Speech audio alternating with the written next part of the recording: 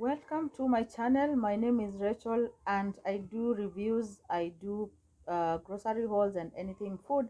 I do money and time saving videos, and I sent you motivational workouts and meals of the day because it is very important that we stay active, because it is not always about the body. There are so many ways of getting the body that you want, but the best way is to acquire it through healthy living. So in this video, I tell you things that you should not buy in a supermarket unless they are on sale. So kama kuna offer, then go all in and buy. If not, then don't buy them in a supermarket if you live in Nairobi or even other parts of the world. Let's go to the video. Number one, it is the seeds and the nuts. All right, these are things that you can get in other places. For example, Ngara market, very affordable. In the supermarket zitakuwa very costly. So for your seeds and your nuts and your dried fruits, yes, your dried fruits there, make sure that you get them from other places. For example, nimekupatia Ngara market ama Eastleigh, you will get them in an affordable price. So this is obviously for someone who wants to save money and keep it for emergencies. Carpets, your carpets. Why are you buying your carpets kwa supermarket? Trendy carpets are in Eastleigh and other markets. Please go to those places and buy your carpets from them. In the supermarket utapata za kitambo zimezeekea huko, and you pay very like expensive for them. So buy your carpets in Eastleigh and other places. Don't buy your carpets in the supermarket.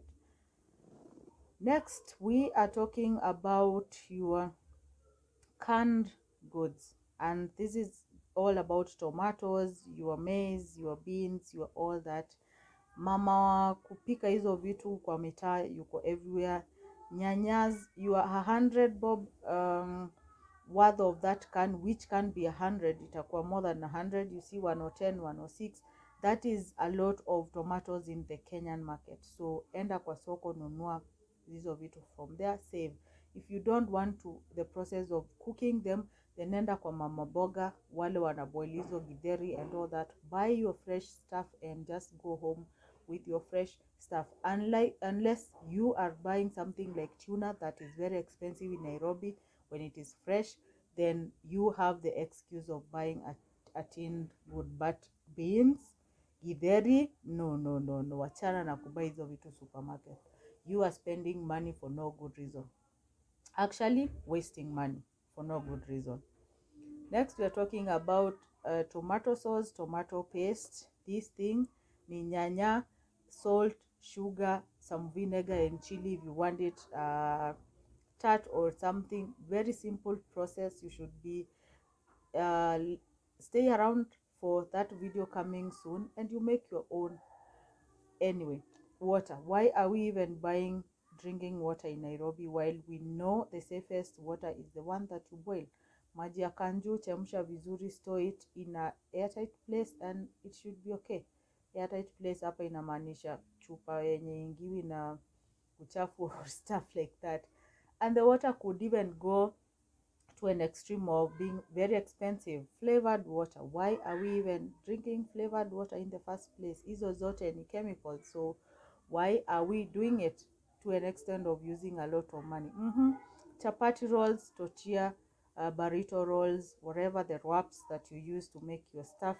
Why are you using your 800 to buy stuff that you can make with $1? Because unga moja 2 kg itakumekia more than 60 wraps, na 60 wraps hiyo ni salt na sugar. Hizi vitu hazina mafuta by the way.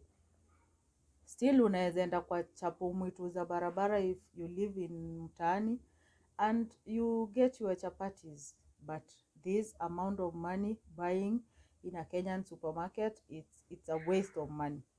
$8 for a bag of burritos. Are you kidding me? It does not make any sense. Make those things from home. Vegetables, fresh vegetables, they are fresh in the market. They are not fresh in the stores unless you have all the money to spend on that. But if you see them on sale and they appear fresh, then grab them and go. Otherwise, mostly the stores zitaweka those sad looking vegetables on sale, so you have no excuse ya kubai vitu sad, very expensive, si fresh, umetumia pesa yote. Why are you doing it to yourself, to your hand and money?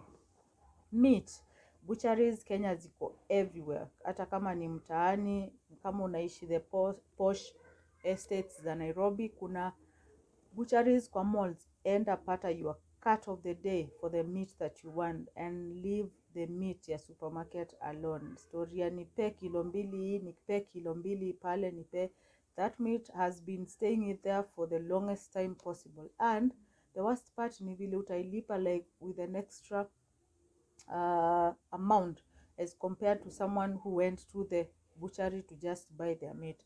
Frozen githeri, really people, frozen vegetables, why frozen fruits? Why?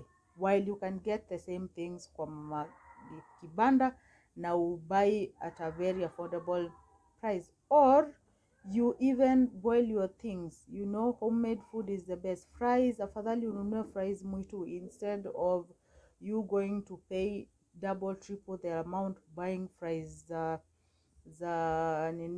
super, then zisok maji, then ukizipika zimeabsorb all the oil, and then you're there battling calories. Don't do that to yourself. Fruits, buy fresh fruits from the market. All right, if you have all the money in the world, then you can buy from the, you know, Food Plus, zucchini and such places. Get the freshest. But if you're having vegetables and fruits, really, you don't have to get the frozen stuff, especially kama unaishi Kenya. Like, you don't have any excuse unless you're not prioritizing your health, which you should anyway. What else are you going to prioritize kama si health yako? Tell me what? Hakuna. Moving on, talking about frozen food, we are talking about those moments when you want to grab something, okay, and you're hungry daily in the supermarkets. Yeah, that is something that came not more than 10 years ago in the Kenyan supermarkets, and we are going all in buying those foods. Your food say fresh at all. If you're hungry, go to the kibanda. Actually, you'll be surprised to know the food vendors when you walk kwa street, they sell more fresh foods than your favorite hotel. Yes, because food moves so fast. That means food consumption rate iko juu sana kwa kibanda as compared to the hotel, because of the haraka ya kuserve and the prices and all that. So you end up spending less money when you buy kwa kibanda chakula, and you eat almost fresh food, like the second after homemade food, which is a very, very good thing for you. So for their super, really, you have no excuse to do that. All right, that's extra money for no good reason. You are spending it, and it is not healthy for you. A scoop of githeri you pay 100. Why would you do that? Githeri 100, hata neighbors wako utawagawia and mkue na sapa imetosha. Anyway, I'm just making noise over here, but really, seriously, let us invest more on our health, not more on the things that really don't matter. Kama utaingia an extra cost when you are trying to just fix something that is okay health wise, then well and good. But other things, it is unfortunate that we can spend a lot of money and compromise our health in the process, which really does not make sense at all. Kisukuma hiyo trolley next time, just figure it out, get it figured out, right? Jiambie tu kweli. I know it feels so good grabbing those two things and putting them there na unatesa huko, but who is fooling who here? You are fooling yourself at that moment. So moving on, we have cereals, your ndengu, your legumes zote, lentils, beans and all that. Kama haziko on sale, enda ukanunua hizo vitu kwa soko. Unaona, anywhere where they're selling them, it is cheaper. But when they are on sale, then beba them, you will be okay. If they are not on sale, wachana nazo, because you are spending a lot of money for no good reason. alright, for no good reason, especially kama unataka bulk shopping. Enda Nyamakima if you're in town, alright, grab your cereals and you'll be fine. Don't spend for no good reason. Keep that money. Utensils, Kamukunji is waiting for you, and other markets. Why are you buying triple the amount ya kichungi kwa supermarket while you can get it and save the extra cents for something else? You know, it is not about not having a lot of money. Sometimes it's about not wasting it and putting it into a worthwhile cause. Don't just spend your money on grabbing things here and there. Halafu tena, if you go to some place like Kamukunji, unapata trendy things. Unless you're buying something on sale or that you've not seen in the markets, then hey, stop wasting your money. Save that money or give it to someone kama imekuchosha.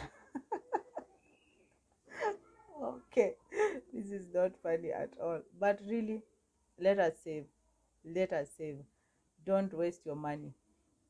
But ukipatana na sale aka offers, just grab it if you think it's worth it. Another trick you could be surprised ni si ati kila promo in a supermarket amounts to a promo. Some are just pranks, you know, haija reduce you or anything, ama the quality is bad, the customers are complaining and then they are put on sale. So be careful, usidhani wewe ndio msharp kumbe umechezwa. Beddings, your furniture, your mattresses and duvets and all those things, enda kwa market, enda Kamukunji, enda Eastleigh, your furniture places on FB, everywhere. Check what you need. Towels, King's Collection is waiting for you for quality and you won't pay as much as paying there. Mayai, get kwa mitaa, get online kwa farmers direct, you save, especially kwa kienyeji mayais, you save a lot of money.